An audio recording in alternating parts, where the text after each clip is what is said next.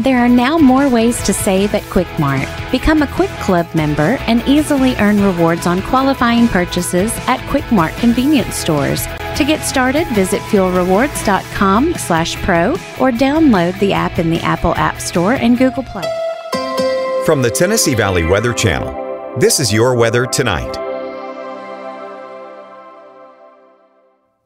Skies clearing out overnight, but there may be some patchy areas of fog out there later overnight tonight and through the morning hours, so be aware of that as you travel out early in the morning. Lows down the upper 50s to lower 60s. We'll make it up into the middle 80s as we head into our Thursday afternoon. Futurecast showing skies clearing out except for some patchy areas of fog. Morning lows in the upper 50s and lower 60s toward daybreak.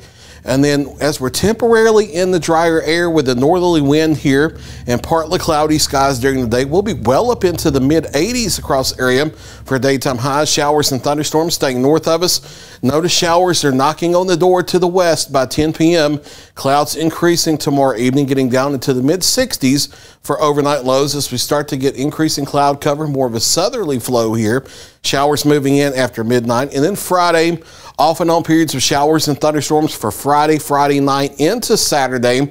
That rain finally gets east of us for Sunday into Monday with a break into action before hit or miss thunderstorms toward the middle of the week. There is a level 1 out of 5 risk of severe storms for Friday across the entire area in North Alabama, Middle Tennessee, and North Mississippi. Very low end threat. You can see the higher threat of that off to the south. And looking at where the instability is likely to be, down further to the south, that does look to be where the higher threat is, and rain-cooled air here may try to actually keep us out of a severe threat, but we'll have to watch it carefully. This unstable air may try to sneak northward, but as of now, the main threat looks to be south. We'll watch that carefully as we get closer to Friday. Mid-80s for our Thursday. The rain-cooled air back into the 70s on Friday, and then a steady warm-up here, starting near 80 for Saturday for daytime highs.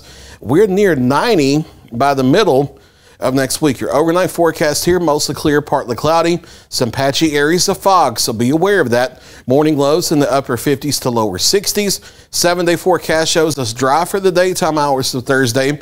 Showers moving in after midnight, clouds increasing by the evening, highs in the mid 80s here, and then off and on periods of showers and thunderstorms Friday night into Saturday, a break in the rain by Sunday into Monday, and then as we warm into the upper 80s to near 90 toward the middle of next week, daily chances of a few hit or miss type showers and thunderstorms. There's a look at your latest 7-day forecast. Ben Lunas in the Weather Center tomorrow morning at 4 a.m. with your Wake Up Weather forecast.